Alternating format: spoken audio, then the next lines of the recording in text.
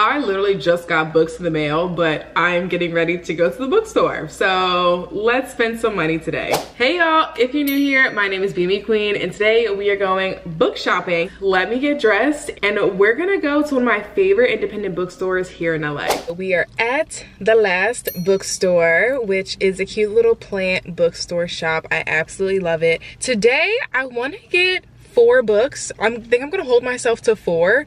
My book rule is that I have to buy at least 1 Black-owned book. I typically go over, so that shouldn't be a problem for me. My book goal this year was 52 books, 1 book for each week, and I severely dipped. As in, I did not read for about 3 months. So I'm really trying to pick up the pace and make sure that I can hit my goal for this year. I feel like independent bookstores normally have really interesting books that I don't typically see in Barnes & Noble. So I'm hoping I can find something a little bit unique today.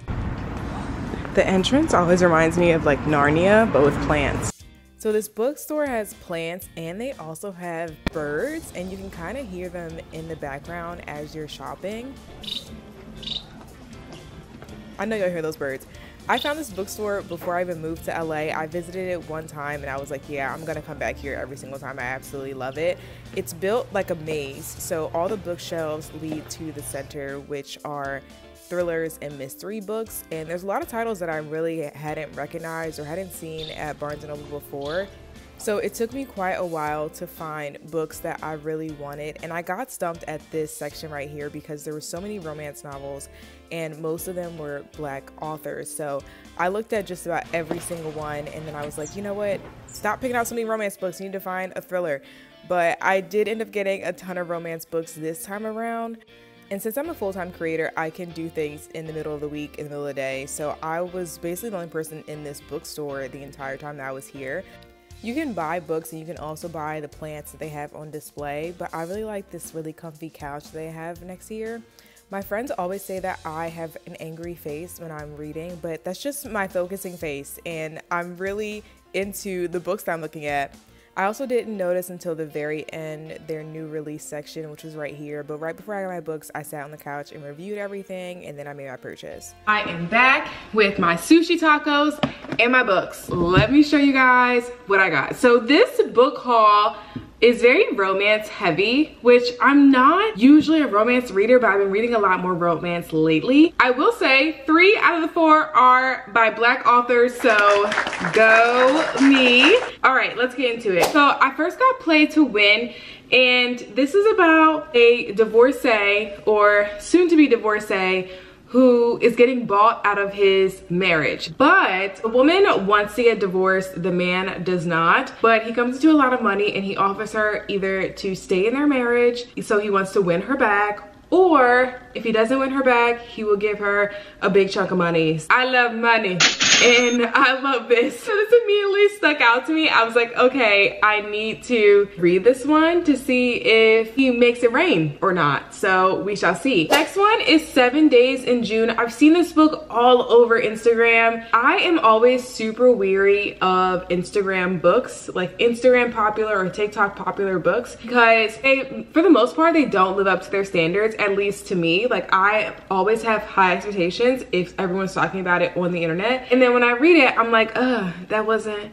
what I wanted. Anyway, I got this book because someone told me on Instagram to pick it up, so if you're not really following Instagram, you should. But I'm gonna read this and see if I like it. If you've already read it, let me know what you think in the comments, because I'm really curious to see what people think about popular book talk or Instagram books. If you haven't heard of it though, it is about 2 people, so that's another romance. So a man and a woman that meet unexpectedly, but it is years after they have had this secret whirlwind of a romance over the course of 7 days. So that's where the title 7 Days in June comes from. So they have this past that they never actually share with anyone, but when they meet again in the present, they are then re-exploring to see whether or not their love was actually true. So yeah, don't know if I will like this one, but someone recommended it to me and I take your recommendation seriously, so I will try it out, but for you guys. Okay, I haven't eaten all day, so I am gonna take a nice little chunk out of this sushi taco. Oh my gosh, I think I'm breaking it. No.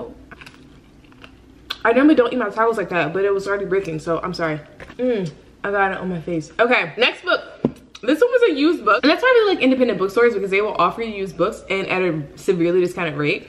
I got this for $5. So it's called The Goodbye Line. It is about a library assistant whose best friend unalives herself, and she ends up writing her friend's obituary. Instead of giving up on the case and writing it off as a commitment of unaliving, her friend actually starts to unveil different facts about the case and about the situation that may point towards something other than unaliving. So she's really trying to uncover the truth about what actually happened to her friend and how she ended up dead, alongside one of her coworkers who is just really interested in true crime and wants to help her out. So it's very interesting, at least based on the summary. I'm expecting there to be a lot of feelings mixed in with having to uncover the truths about her best friend's death. So this is gonna be a really interesting one. This is the only one I got that is not Black owned, but like I said, it is used. So I got it for $5 and I'm happy about that. And the last book, this one is probably the most interesting to me. So I will probably read it first out of all of the four. This one is called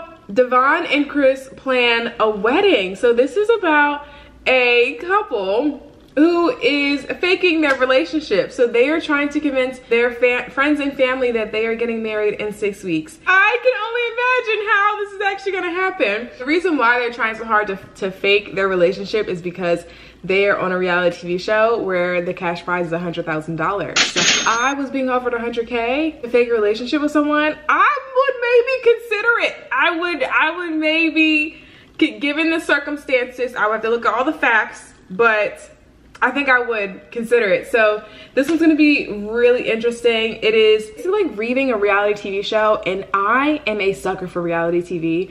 I have been keeping up with the Kardashians for the last 20 years. Like, I'm not even kidding. I actually have.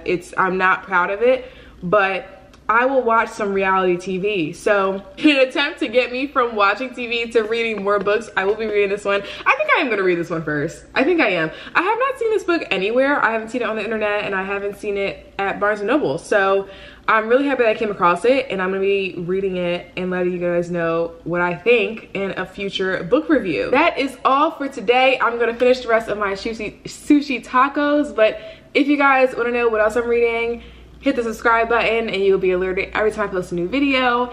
And I will see you guys in the next one. Bye.